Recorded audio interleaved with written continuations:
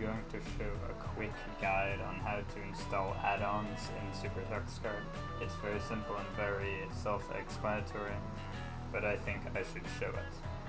Just go to add-ons here. Actually, first go to options, then make sure connect to the internet is selected. If you don't select this though, then the feds can't spy on you when you're trying to enjoy some good SuperTuxKart. But if you enable this, you can just download add-ons and stuff. And there are a lot of things to choose from here. I highly recommend the Mind Test Sam.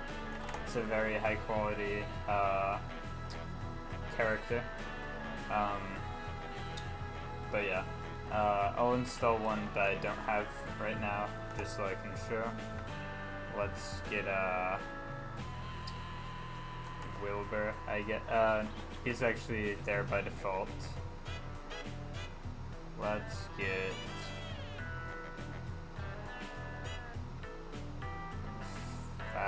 I guess I'll get Firefox. Why not?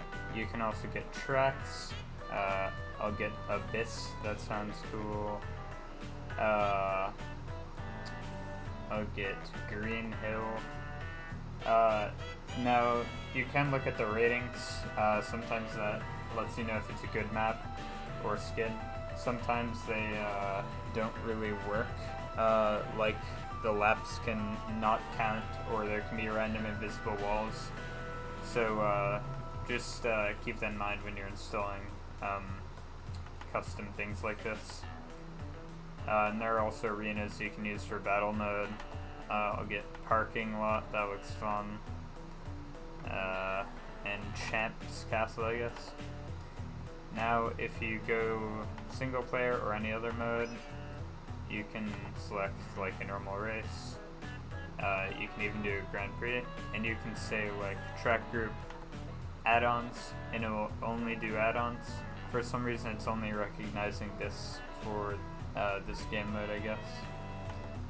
I'm actually gonna try battle, I guess. And you can also filter to add-ons. I'll go with this one I installed. You can start that. Oh wait, real quick. You can also filter the characters to do only add-ons. Here's Firefox that I installed. But here's Minecraft Sam, or Mind Test, I mean, my bad. And let's do a battle. Ancient Coliseum.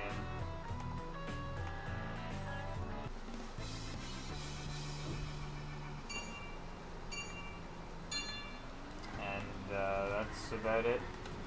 You can create your own skins or maps for this, but I don't know how to do that, and if I did, that'd be for another video. Remember, this is one of the many things that make this better than other games. Anyway, I hope this video is helpful. Thank you for watching.